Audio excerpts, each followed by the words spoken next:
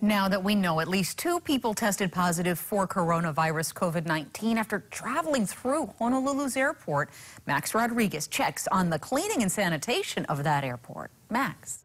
Well, here at the airport, staff is stepping up cleaning efforts by cleaning and sanitizing areas people touch every day, like these handrails.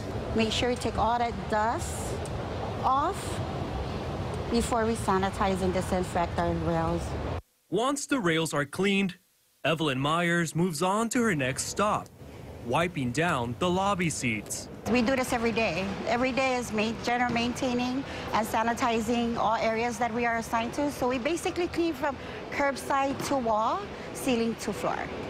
Evelyn works the day shift as a janitor at Honolulu's airport. Hand gloves are a must when she works.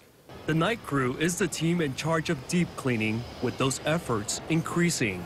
There's a lot of things that are kind of uncontrollable or unknown, but the DOT is doing its best to control the things that can be controlled. For example, like the cleaning. For a passenger traveling back to Sacramento, she cleans her own surroundings. Armrest in front, the tray table, everything. Evelyn says she is more cautious of her safety since COVID-19 began to spread. But she's always had high standards in what she does. If that's my mother that's walking on this escalator, it better be clean.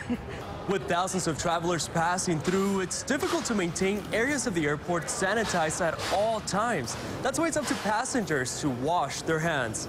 From the Daniel K. Inouye International Airport, Max Rodriguez, KH12 News, working for Hawaii.